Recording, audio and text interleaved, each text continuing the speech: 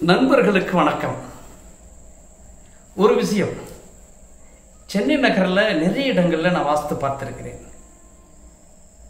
அப்படி பார்க்கக்கூடிய மனிதர்கள் என்பவர்கள் பூர்வ குடிகள் என்று சொல்ல முடியாது. முக்கியமாக தென் மாவட்டத்திலிருந்து வந்தவர்கள். தென் மாவட்டத்திலிருந்து வந்தவர்கள் பார்த்தீங்கன்னா ஒரு நல்ல ஒரு சிறப்பாக வாழ்வாங்க. ஏதாவது ஒரு சூழ்நிலையில் நம்ம உழைப்பாங்க. 80% மக்கள் தென் மாவட்டத்திலிருந்து வந்தவங்க மிக உயர்ந்த நிலையில் இருந்திருக்காங்க. அதற்கு காரணம் வாஸ்து ரீதியான அவர்களுடைய பயணம். என்னன்னு சொன்னால், சென்னை நகரில் கிழக்கில் கடல் இருக்கிறது. தென் மாவட்டத்திலிருந்து வந்தவங்க அவங்களுடைய பயணம் என்பது நேராக வடகிழக்கு நோக்கி ஒரு பயணமாக இருக்கிறது.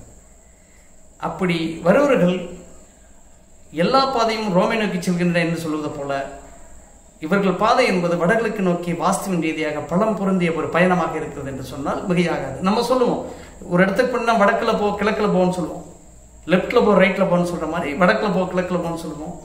இந்த ரெண்டையும் இணைத்த வடகிழக்கில் போ என்று யாரும் சொல்லலை. அப்படி போனால் நிச்சயமாக உங்களுடைய பயணம் ஒரு இனிய பயணமாக இருக்கும். அந்த வகையில் அந்த வாஸ்து பயணம் என்பது சென்னை நகரில் வாரத்தில் 2 நாட்கள் இருக்கிறது. அப்படி இருக்கின்ற போது குடுவாஞ்சேரி பகுதியில் வாஸ்து ஆலோசனை வேண்டுமவர்களை அழைக்கும் போது உங்களிடத்திற்கு வருவேன் என்பதை தெரிவித்துக் கொள்கிறேன். நன்றி, வணக்கம்.